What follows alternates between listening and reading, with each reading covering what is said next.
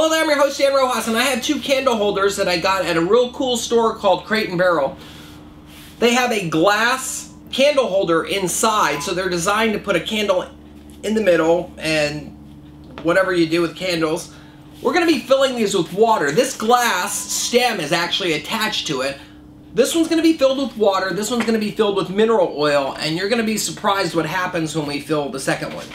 Bottled water.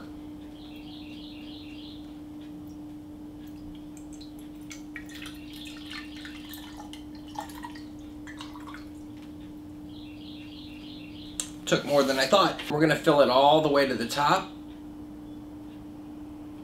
Now what we're going to do is we're going to take this one and fill it with some mineral oil.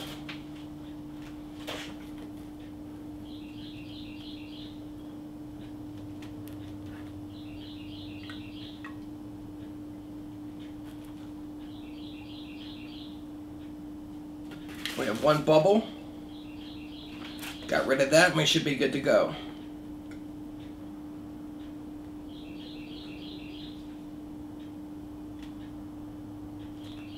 When I fill this up, you're going to notice quite a difference between the two. This one, you can actually see the glass inside.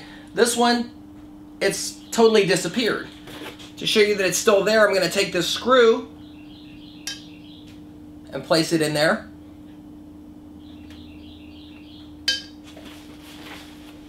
The reason I'm showing you this is that the first one I'm going to do is clear water behind a black surface.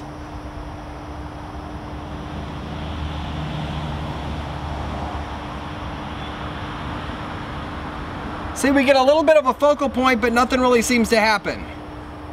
Now I'm going to be taking the one with the mineral oil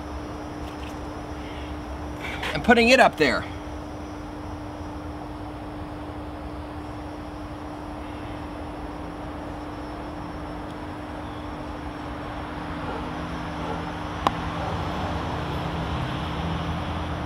It instantly burns the spot.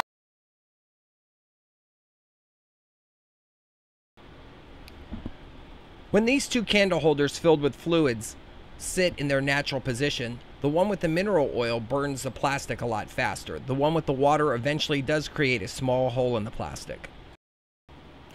This is a 4-foot long piece of glass Pyrex tubing. I extracted some of the mineral oil out of the candle holder and carefully placed it inside of the glass tubing with one end sealed with regular tape.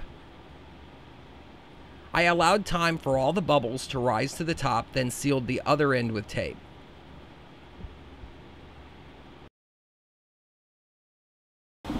So this is a relatively sunny area, and I happen to have a hole in our wall right there. It goes all the way through. I'm going to shut the lights off.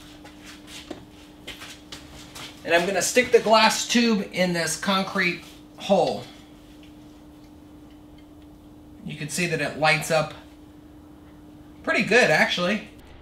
Mineral oil is an excellent fluid for light transmission up to 20 feet and is used in a lot of optical applications.